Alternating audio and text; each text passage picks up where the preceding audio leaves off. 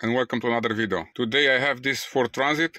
It's 2016 and I will read the ECU. It's a SID211 through OBD, and also we will write the data back through OBD. Where you should pay attention when you try to read this ECU, you should pay attention if this one is protected or not, you know. I have flex connected. We'll proceed with flex with this one because flex can make a good job through OBD. Okay, let me to close the radio.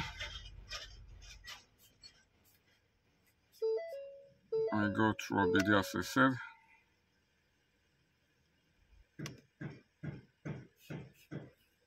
And here when you make the connection, we will tell you here if this one is protected or not, okay? You noticed I have between 13 and 14 volts. I don't have a battery maintainer. I just have another car outside.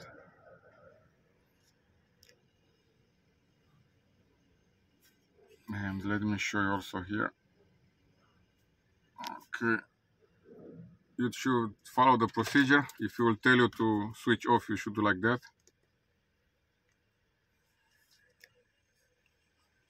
And I said I will do here. Oh shit. I am too slow.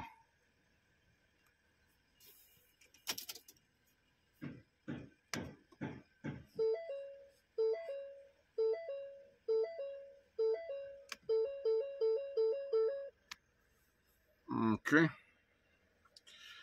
I will show you now where you should pay attention. You try to connect here. Actually, let's go from up to down. You see? Checking the password, flash unprotected. Okay? If flash is protected, don't try to write this through OBD. Now we will proceed to read the EEPROM first.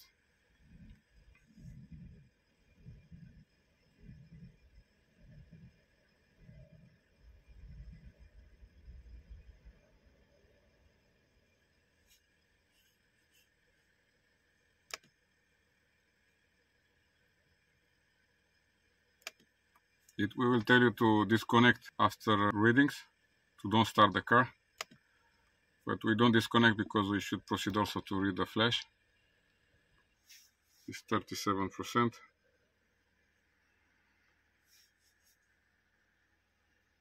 All the time you should make this one on the big size and pay attention over here because he will give you information. I mentioned in one video earlier, when you have ECU, I believe it was Siemens, I don't remember which one, 18 I believe, yes. With flex you can do it through OBD, but before you attempt to make a reading, because it doesn't allow you, you should make a writing first of the new version of that software, and then he will allow you to extract the data. It happens to me, it was Audi S5 2014 or 16, something like that. And you should pay attention because all the time he will give you information over here. This was the idea. I know I will got the question related with this issue.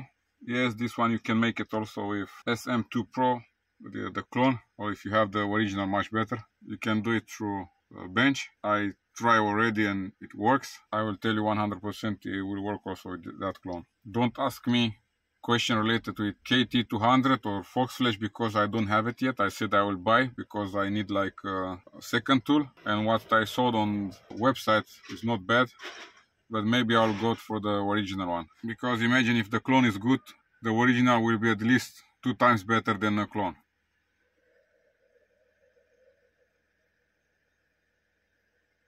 We save this file and then we are ready to go. You noticed we have the file saved, and from here I will load the data, and as I said, we are ready to go. The file is loaded.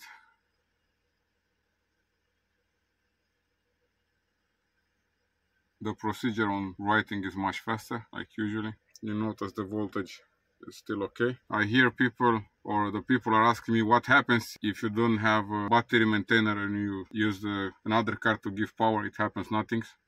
I tried this over 8-9 years and it happens nothing.